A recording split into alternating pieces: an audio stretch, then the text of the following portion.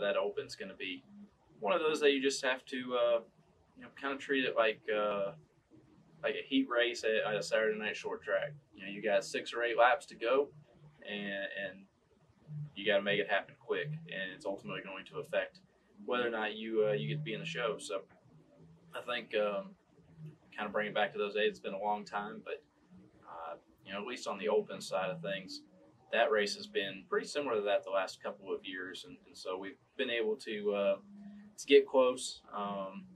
We'll have to work hard to get to that spot early on. Like I said, that'll just come down to being braver with moves on track that you may not typically make for a 500-mile race in Texas.